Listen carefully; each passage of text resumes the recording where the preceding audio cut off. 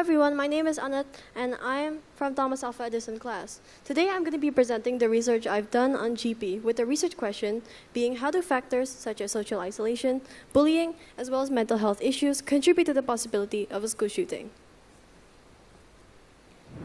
At first glance, school shootings appear to be random acts of violence. But as the number of casualties continue to rise, it becomes more crucial to understand the root causes as to prevent future occurrences. Next. Okay. Lax gun laws in the US had resulted in multiple deaths because of the unlawful uses of firearms. There are many factors that contribute to this, and there's no main determining cause. A survey that has been conducted had proved that 87% of people believed the factor to be revenge, and 86% believed it to be bullying, which is largely accurate.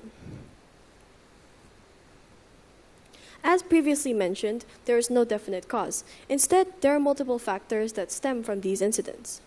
One of them is mental health issues. Second one is easy access to firearms. And lastly is the drug and alcohol abuse.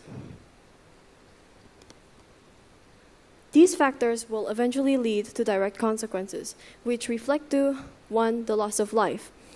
The most immediate consequence would be the loss of life, causing devastating effects on their families and communities, as well as society as a whole. Secondly is mental health impact. Witnesses and survivors will experience long-lasting effects on their mental health, including depression, anxiety, and PTSD. Thirdly, it threatens the safety of children in school. It creates an unsafe environment for them and instills fear within them.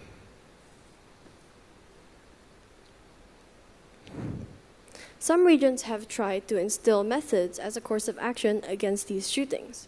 It is the idea that arming teachers can defend against the shooters. However, this idea remains false, as teachers can't be expected to defend lives with the same proficiency as a trained officer would be able to. 58% of shooters were associated with their school. Therefore, arming teachers would provide more access to guns in school and make the situation worse for both teachers and students. So, what can really be done as a course of action? I'm to propose some solutions. Number 1 would be to put school counselors in school, which can help improve students' mental health and ensure their well-being. Next is to implement stricter gun laws. Since easy access is one of the main factors, implementing these stricter laws would ensure that less shootings are to happen. To conclude, shootings are a threat to the safety of people in school, and that is why it's important to talk about this, as well as its factors. It's about seeking rationality within irrationality.